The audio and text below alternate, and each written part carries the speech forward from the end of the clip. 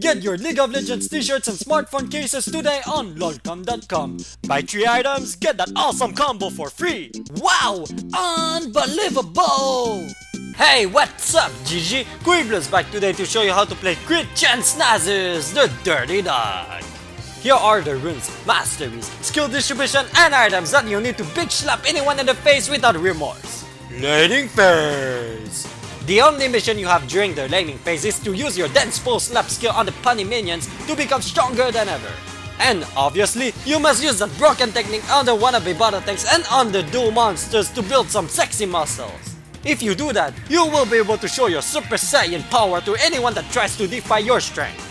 Are you ready to get some easy kills? Bring that cocky fucker bitch near your army to gangbang her, follow up with a mega slow lucky crit dense pulse slap combo, and use Ghost to be able to penetrate her 2 precious hole in less than 2 seconds. After getting your first kill, you will have no problem to kill her again and again until she quits her lane out of frustration. If your Gatewind brother with a Halloween cosplay tries to kill you, you don't have to worry about anything because he will copy a typical mobile fire build that focuses on being tanky, while you will get the items that will drastically increase your attack power to send that fake dog back to Hell's Gate. If your jungler brings the enemy jungler when he ganks your lane, you just have to jump on that bastard to make him understand that no one can bring that wild dog to the animal pound. After that, you have to show to your brother that your build is the best by demonstrating the talent of the real god of dog once again. Euthanasia for the win! When you get your Ravenous Hydra, you will be able to clean out that brush stained by that little dirty wannabe Superman. When you get your Trinity Force, you will be able to two-shot that dirty innocent kid like a boss. When you get all your critical strike items, no one will be able to kill you since you will deal tons of damage like Baby Freak. That's right, thanks to your wonderful passive, not a single lifesteal or tanking item will be needed for you to mark Summoner's Rift as your territory.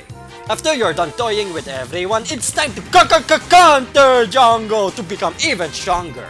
And then go back in the field to buttfuck these unlucky victims before putting them to rest with a dense pulse slap and their ass. Team fights! In team fights, you should engage an enemy with a mega slow. Use your dense pulse slap whenever you can to drop his out at lightning speed and evolve into a dirty dog if this powerless predator howls for help. Whoa, hold on Uncle Kui. Why didn't you use that dirty evolution at the beginning of the fight to inflict even more damage? It's simply because, you know. Alright, let's move on. While your squad is having a passive tea party with some foes, you can break the ice by poking the AD carry that thinks that she's a boss-ass bitch that doesn't need her team to win the game. After that, rush to your team's side like a loyal doggy.